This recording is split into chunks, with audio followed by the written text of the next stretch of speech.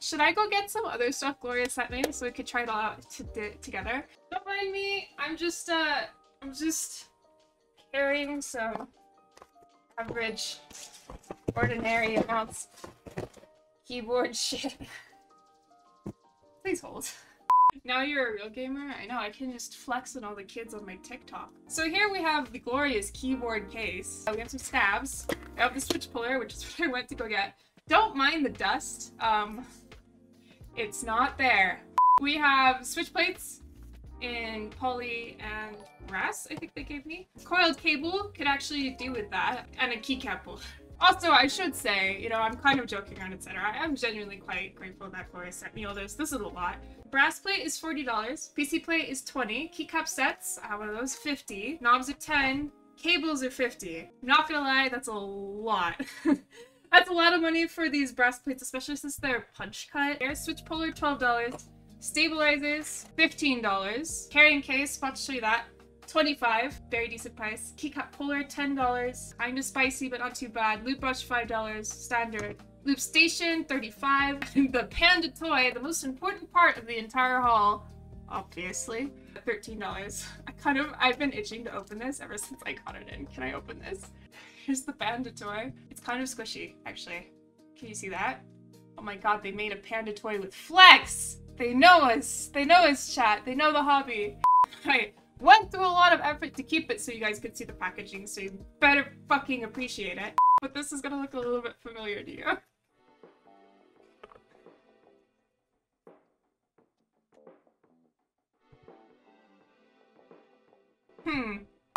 But I mean, if the only thing we have to nitpick over it is a switch puller, then we're doing pretty alright. Alright, here is our $10 keycap puller. The pricing's a little high on these, I think. Okay, let's look at the cable, shall we? So here's our cable. This is actually looking pretty promising. It looks like it has tech flex.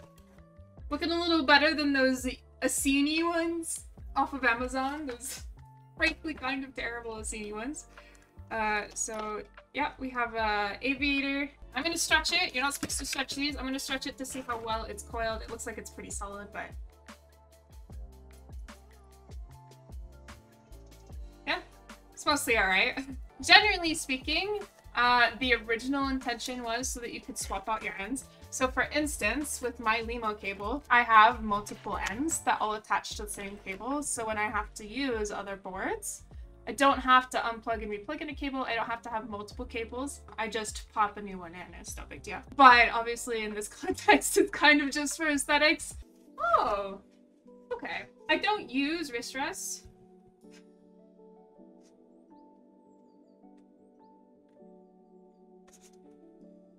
Did they really make a wrist rest that doesn't? I understand, like, the idea is that if it's like in between everything and so it works. I understand, but there's a part of me that's a little bit...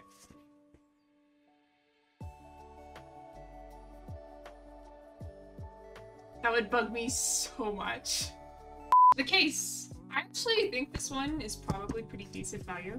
I feel like cases, I don't buy keyboard cases, but I feel like keyboard cases within the hobby usually run in the $40 to $60 range for TX cases and other cases. And so this one's $25. Carrying case, $25. Alright, so here's the glorious keyboard case. What size is the case support? I mean, we'll see. I assume it's for anything GMMK Pro sized and below. It's just an assumption though. Looks like it'll be about right as well. So it's got the embossed fabric. I actually love it. I'm such a sucker for embossing on fabric, so I quite like that actually. There you go. Alright. So it's fine. I think it's probably about on par with the Novel Keys cases. So this is the Novel Keys case. It is, quite frankly, I think literally the same case. I think there's maybe only slight differences between the two. Let's take a look at their switch opener. So I'm expecting this to be similar to the $12 one from... Oh, that's not... this is not a good idea, actually. This will not last. So this is just plastic. It's $10. It's a lot of money for injection molded plastic. Let's try opening a switch with it first.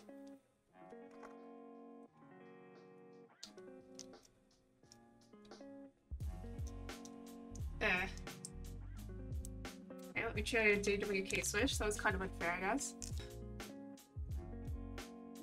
Okay, and it doesn't really work. Nice. Let me try the kale side. It does work, it's just not perfect. This is gonna bend and break over time. I'm gonna try it on this kale pollia. That worked fine. I had some struggles with the cherry side. I used it with the JWK switch and a Yak Purple Panda. Both of them were a little bit in, but the JWK tends to be a bit thin and the Yak Panda tends to be a bit thick, so that could contribute to it. I don't think that's worth $10. I'm frankly probably going to send this to my little brother or throw it away in the trash. Alright, so now we have a, I assume, Kolinsky hairbrush. Lube brush, premium lube brush. Can I just do my usual lube brush spiel for a second? Why does everyone and their fucking mother, why do they all do fucking 00 round tip brushes? Who the fuck is using round tip brushes to lube your stitches? And why? Why are you making your life harder? Why are you using rounds? Who the fuck uses rounds? Nathan? Like, look how tiny that brush is! What switches are you lubing? Oh my god, it's gonna take like 10 years. You're literally just lubing the fucking cracks on your rails. Like, what is that? This isn't a bad brush. Most people sell this size of brush. Why is too small shaming me, Sag? Look. Look. All I'm saying is it's tiny, and you can do better. This looks nice. Is that aluminum? No. that's acrylic.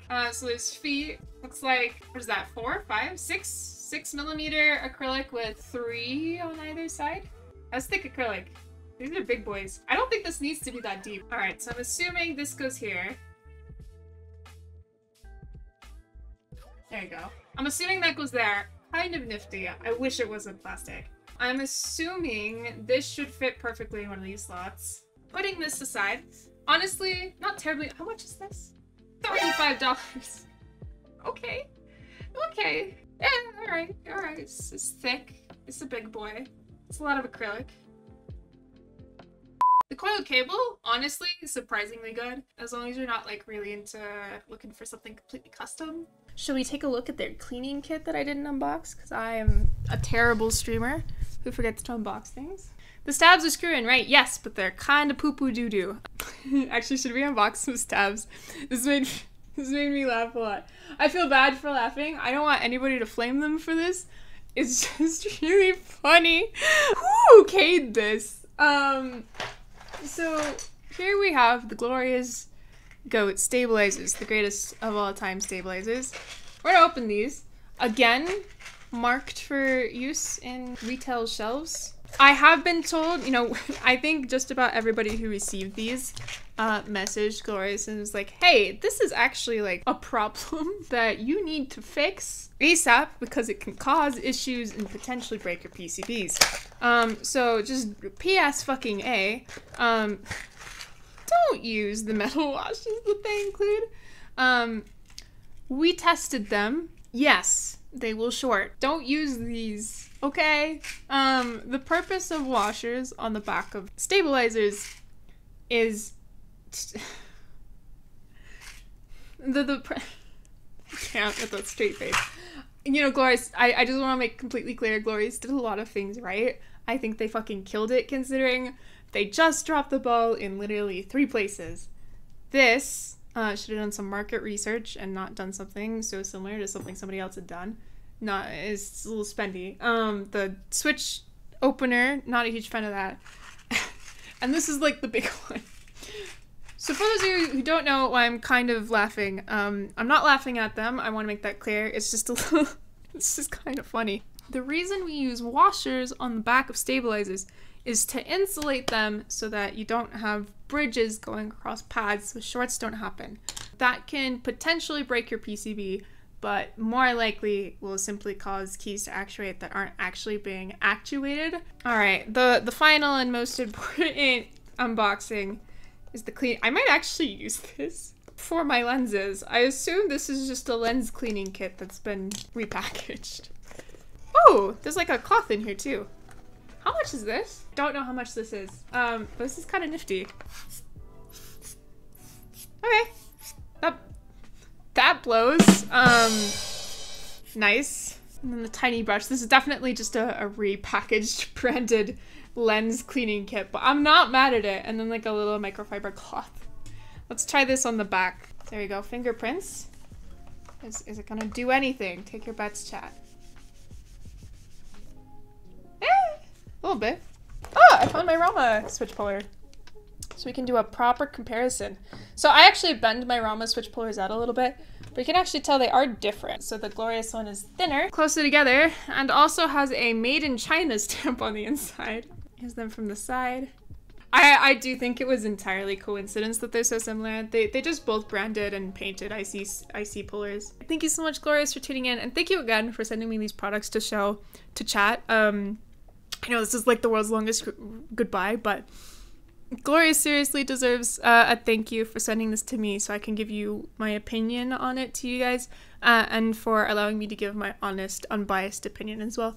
I appreciate that sincerely, and I hope you all have a wonderful night. I'll see y'all later. Bye-bye.